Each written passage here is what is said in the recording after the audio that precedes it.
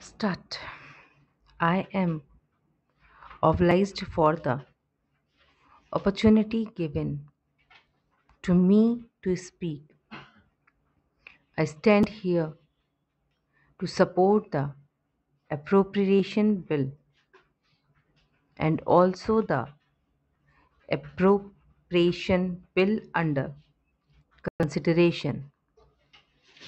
Since the philosophy of our budget, which we have debated for 4 days in this house, is very much reflected in the two bills under consideration, and since both the sides were appreciative of certain very important features of the budget, which is very much reflected in the appropriation bill, I support it wholeheartedly. There cannot be any denying of the fact that everybody from our side as well as from the opposition side has admitted that this is a green budget but on grey landscape. So far as greenness of the budget is concerned, even the opposition member have come forward while they were putting their points of view on the budget, saying that for the first time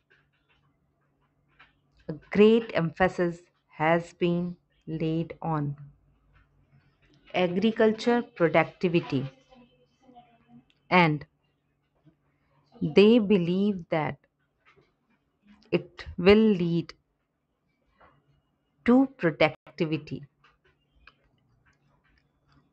While replying yesterday, the finance minister commented upon the fact that once productivity is raised, demand should be raised, and the destabilizing forces in the economy would be contained, and so on and so forth. Therefore, with this hope giving budget, what I say is that it is for us to consider and support the first silent feature, which I want to point out and which is very much reflected in the appropriation bill, is that rupees 3000 crore more loans will be channeled to the agricultural sector. The second silent feature is that the import duty on pesticides and allied weed killing medicines will be diminished gradually, and fertilizer prices will be reduced by as much as 7.5%.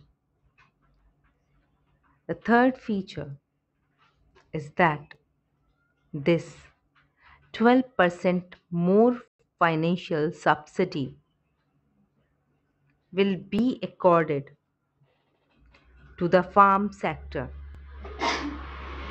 compared to the fiscal year 1997-98,